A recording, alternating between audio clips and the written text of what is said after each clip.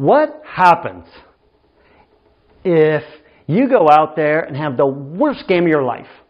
What happens? After the game's over, are any of your buddies going to come up to you and shoot you? Anybody going to knife you? Anybody going to mug you on the streets? No. The only thing that's going to happen is you're going to feel bad. Now, I don't know. You guys challenge me. Is there anything else that happens? What happens? If you go ahead. That's right. So, getting yelled, good job. Thanks for bringing that up. Perfect. So, which one comes under here? When the coach yells at you, is that also followed by his fist? Does coach take you out back after he yells at you and then whips you? No. No, the only thing that happens after that is you feel bad. Now check this out. So I have a longer training on this section, but I'm going to give you the short version that I teach to the little kids, which is this. Why do we get emotions?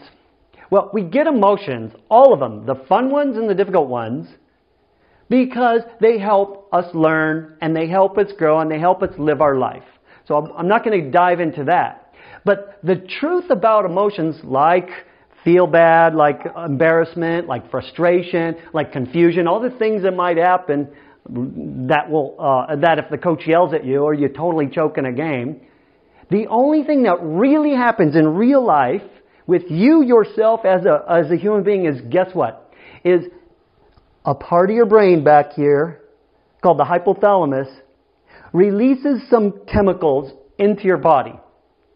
And the chemicals latch themselves onto different parts of your body, and then you feel something.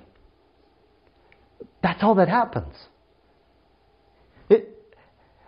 Has anybody here in the past ever felt embarrassed?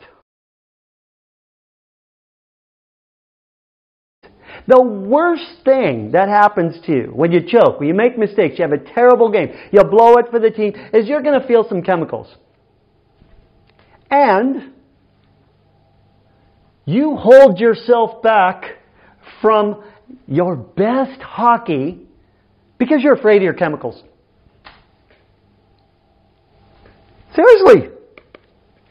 That's all there is.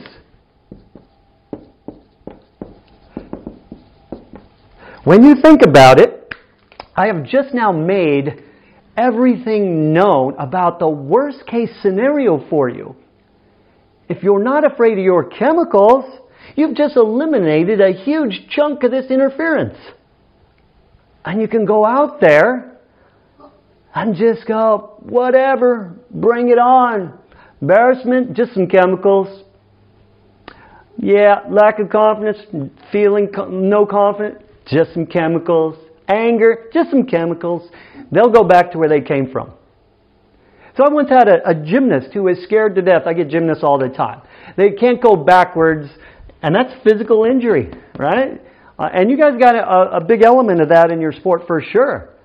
And all I did was tell her what I just taught you. She's like 10 years old, and she was not able to go backwards for like a year. And I taught her what I just told you guys. The chemicals, they always go back to where they came from. Yeah, you can feel those chemicals. They'll always go back, and you'll be fine. And she went to the state tournament, and her father later told me that she just totally unblocked, did her thing, and I taught her a bunch of things, including that. And I asked the father what worked for her. And he said, she told me later she just stood up there and was just about to do the thing she'd been blocked on for a year. And she said, it's just chemicals. And boom, she went and did it.